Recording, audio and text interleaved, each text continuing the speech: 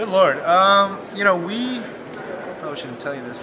We borrowed 2 pallets of rock salt from Home Depot and returned it the very next day. But we had to load all of them into 4 different vehicles, and it was actually sort of a logistical nightmare because we didn't want to be loading too many, having to load and unload for testing.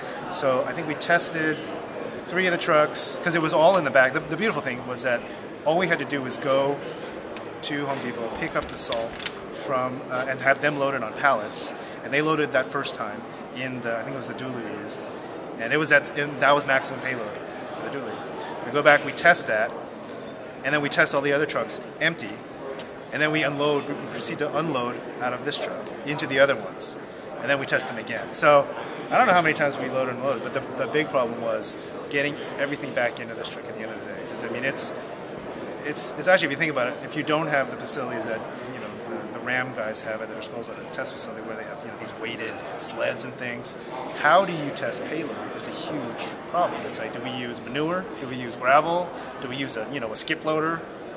The easiest thing actually was 6-8 people loading 40-pound bags by hand.